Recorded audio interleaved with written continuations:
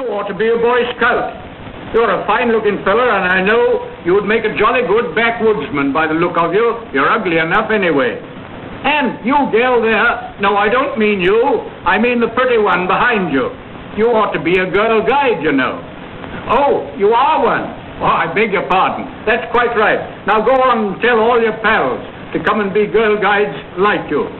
I'm very glad to see you there. Thank you all. Good luck to you, and I wish we may meet.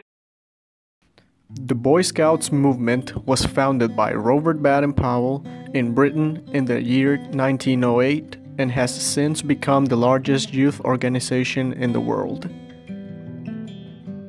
Well, basically the Scout movement began a little bit over than 100 years ago with a guy named Robert Baden-Powell. Basically, he was a British general. He fought in a lot of wars back at the end of the 19th century. And basically, the Scout movement began when he found that whenever he leave a task, and young people, young men, they put a lot of effort on doing it.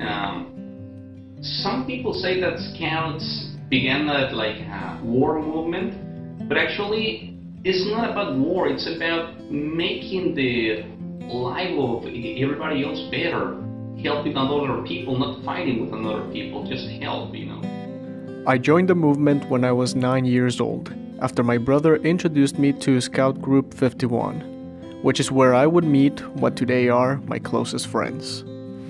Within the group I was in, there were 4 total branches, or age divisions. The Cubs, where I initially began, who were kids of 7 to 11 years of age.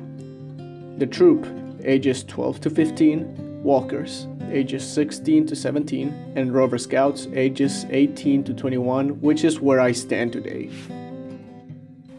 Ever since I began my journey in the Scouts movement, I have made close friends, learned about leadership skills, and also to use my head to solve a problem whenever I face one. They are my best friends, almost family for me. They've been with me on very difficult moments for me, you know. Also, it means a lot because you learn a lot of stuff that I believe everybody should learn, but that nobody does if they're not Scouts. It's like something that complements yourself, something besides the school, besides the home, stuff that you learn only at the Scout movement, such as leadership, teamwork, critical thinking, thinking outside of the box. I share a similar perspective with my brother. For me, the Boy Scouts movement, more specifically Group 51, has become more than friends to me. They have become my second family. As a part of the movement, kids, teenagers, and even adults are able to see everyone as a friend and every Scout as a brother or a sister. In addition, we are able to compete against other groups and amongst ourselves as well.